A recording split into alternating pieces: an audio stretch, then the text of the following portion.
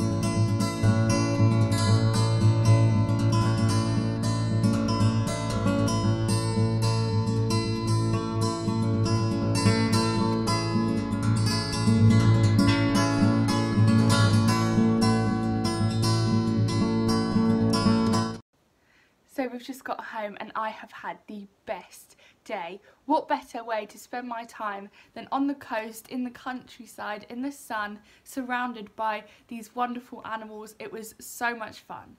Now let's talk about what I've done today. So first of all, I'd like to address the controversy around dairy farms and veganism, and I am pro-vegan. Obviously there are so many fantastic benefits of being a vegan, but we cannot forget that people do and will continue to drink milk and use dairy products. So what we can do is highlight and promote the sustainable places that are trying to do their best around the issues, like the Treleague Dairy. These are free range cows and they're using a small scale process where they have glass bottles delivering locally, and it's just brilliant. So we need to focus on encouraging and promoting these sustainable methods of the dairy industry. Okay, so now we need to talk about the other thing that this video has raised, and this conversation has been going on for a long time, and this is the discussion between what is the better option for milk. Is it glass bottles or is it plastic bottles? Now, the biggest argument here is the carbon footprint associated by using glass. Now, when you look at it as just one glass milk bottle that's only used once, then yes, it is more energy demanding than one plastic bottle.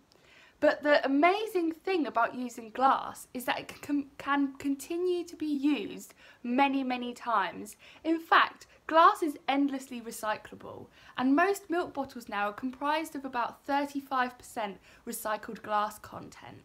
So there's a massive benefit there, whereas in Cornwall, with our plastic recycling, we mix all of our plastic pots, tubs, trays and bottles together. They're all recycled together.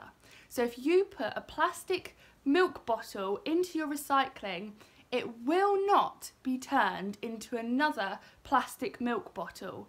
Whereas many of these dairy farms are sending out their glass milk bottles locally, collecting them, reusing them as many times as they can, and then recycling them into another glass milk bottle. So that dramatically decreases the carbon and the energy needed for the glass and makes it a much more sustainable option. Something really great that Treleague Dairy do is they've put a £1 deposit on their milk bottles and a 50p deposit on their glass jars for clotted cream. Now, people might then argue, well, is using a glass milk bottle more expensive? But we once considered plastic to be this incredible cheap material, but we're going to be paying for plastic for the price it's had on our environment for decades to come. Now, to me, plastic becomes then the more expensive material because of that cost on the natural environment. Another big argument against using glass bottles for milk is the carbon emissions associated with the transportation.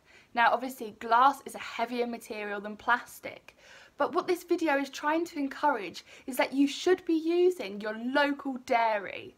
These local dairies will have much less transportation costs and emissions associated with them than plastic bottles. So what we would suggest you do now is go online and see if you have a local dairy, a local milkman that does have milk in glass bottles, and see if they've got any other products. They might have plastic-free butter or clotted cream like Treleague Dairy does. And of course, if you have any comments and you want to get involved in the discussion, please put them below. Thank you so much for watching this week's Tune In Tuesday. I'm going to go and have a cream tea now with Treleague Dairy's clotted cream. But of course, put the jam first.